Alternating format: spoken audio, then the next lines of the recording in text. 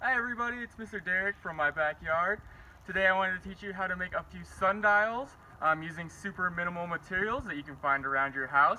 The first one, all you need is a big straight long stick and some rocks. Okay, so I set one up yesterday. We did a few hours, but it did get a little cloudy on me yesterday, so we'll try to finish it off today. All you need is this straight long stick. I stuck it right into the ground, and then I kind of point it a little bit north. Since we live in the northern hemisphere, we can get the sun from the south, and we get a nice long shadow. So I have my rock, I actually marked it as an 11. I'm just gonna put it right here on the shadow. And then I came back yesterday.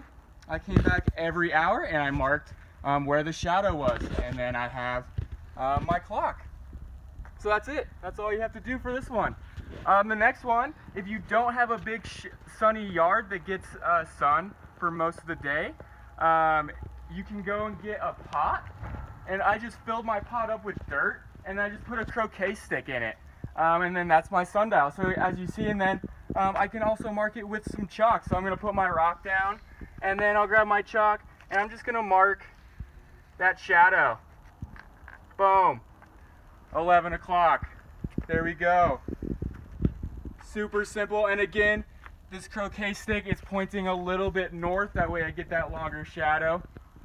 I will say I would maybe pick a better spot than I picked here because it does get some shade here in the morning from this fence, and then later on in the evening from my house I also get some shade. So make sure you get a really big open spot for that sundial, and you'll get really good readings. And remember to set that alarm, come out every hour and mark your spots. All right, last one. Let's come on over. This one you can make a little bit more.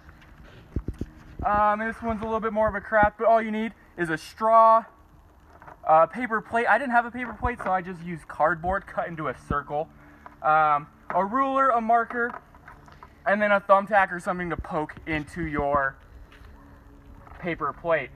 Since I didn't have a paper plate, I just used cardboard and an old Wendy's cup that I cut in half. We're going to poke a hole into the top just so that straw can go right in there, and again it's going to point a little towards the north. Then I'm just going to grab my ruler and I'm going to draw a nice straight line from the edge of the cup or the edge of your hole to the edge of your plate. And then I'm going to mark it, it's 11 o'clock here when I'm doing this, so I'm going to mark this as an 11. Perfect. Now, all we're going to do is we're going to go put it on the ground in a nice sunny spot. Okay? And then just shift your shadow so it goes right onto your line. Then make sure you grab some weights so your paper plate or your cardboard doesn't fly away if some wind comes up. And then again, every hour, come on out, mark your